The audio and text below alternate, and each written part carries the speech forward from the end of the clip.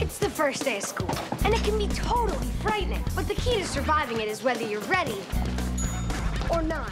Many of us grew up watching Ned's Declassified School Survival Guide on Nickelodeon, but whatever happened to our favorite child stars? For some of them, Ned's Declassified was just the beginning. And it shall, and I definitely want to be here for that. While for others, it was the last time they were in the spotlight. Kristen Serratos is a well-known actress now, but her career almost took a totally different path before she started portraying Susie Crabgrass on Ned's Declassified School Survival Guide. When she was just 3 years old, she was already training to be a competitive figure skater, and to think many kids that age are just trying to master toilet training. Her coaches thought she had what it takes to go the distance and wanted to get her in shape to compete in the Olympics someday. That's a lot of pressure for a little kid, and Kristen soon realized a life on the ice wasn't for her. While she still loves skating, it's more of a hobby than anything else. It's acting that she's passionate about, and her career has been super successful so far. It ended up being kind of therapeutic for me, and I realized that that's where my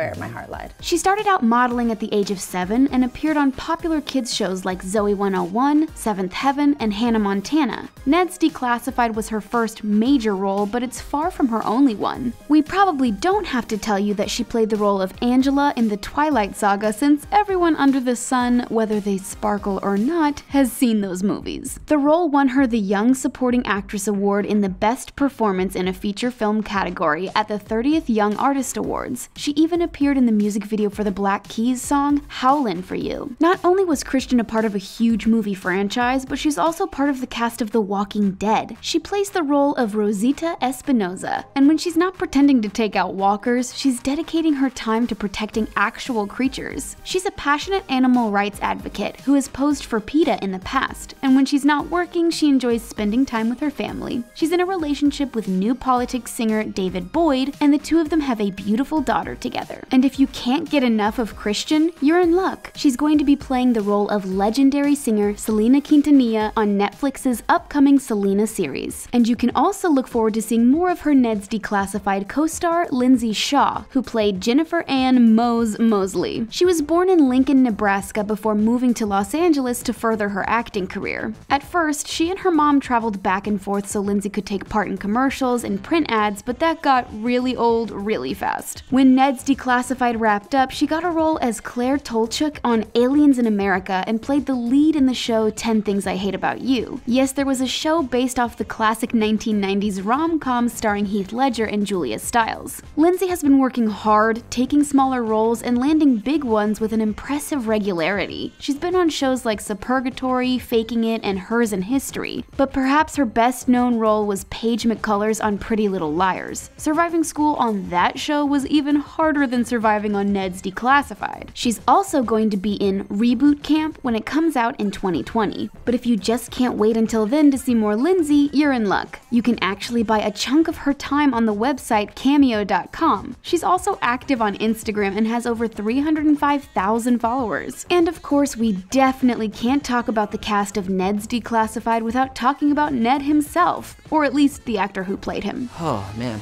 show me more. This is fun.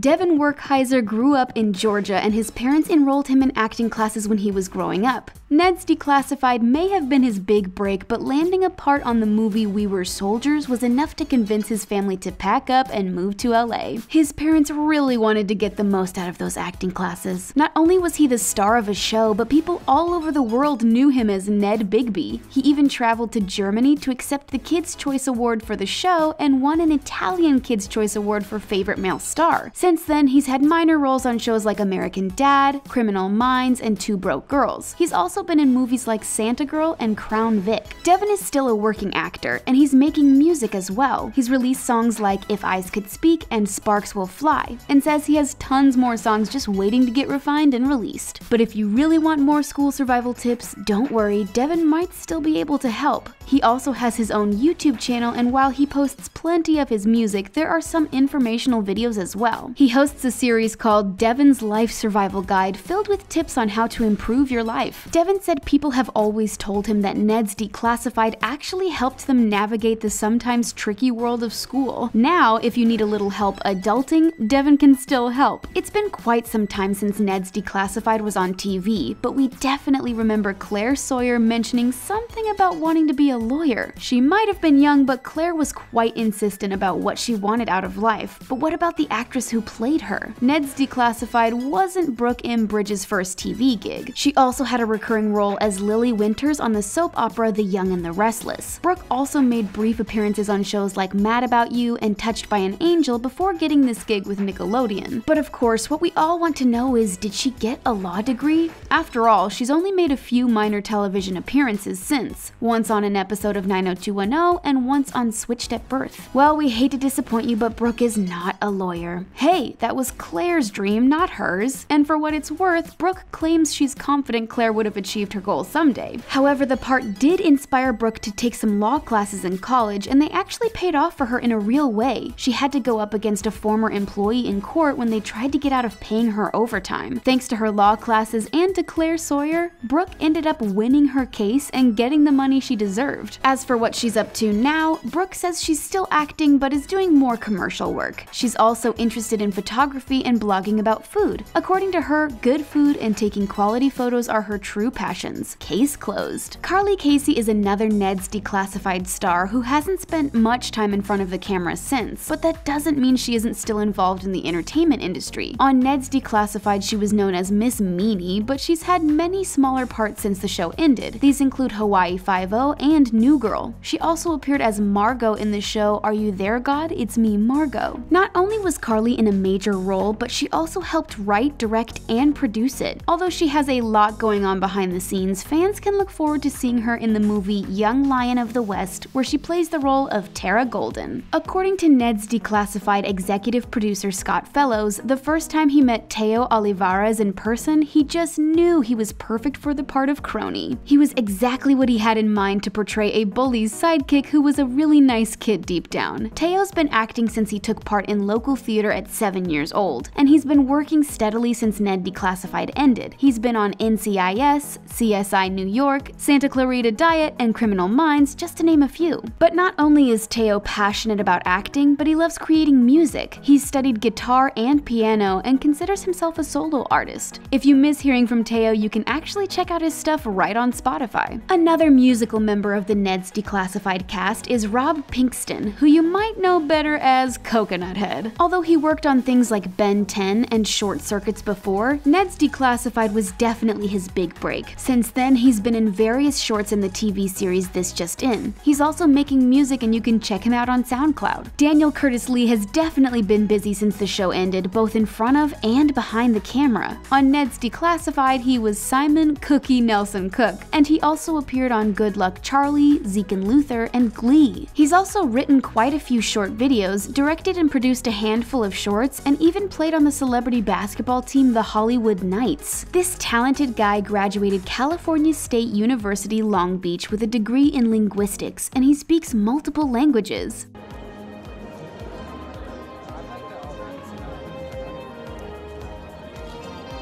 Linguistics.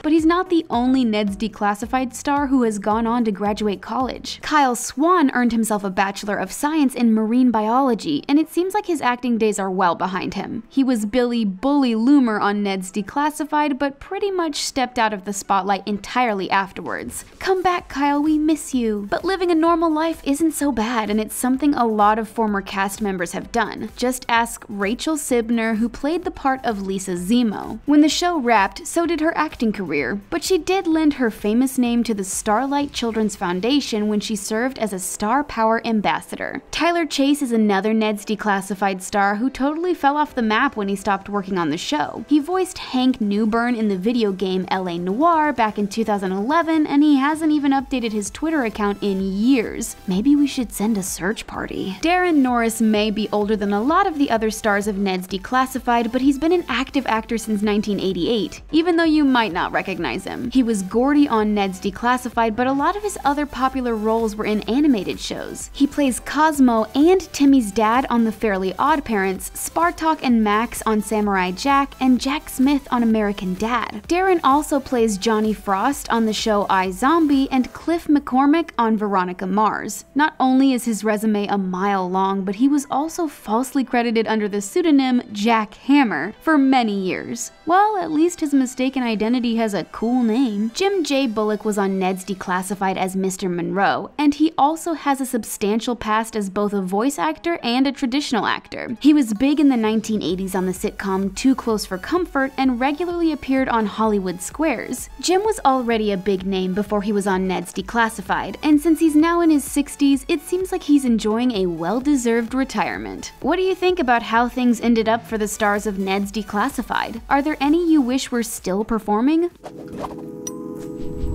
Let us know what you think in the comment section below, and don't forget to click subscribe for more videos from the Taco. See you next time!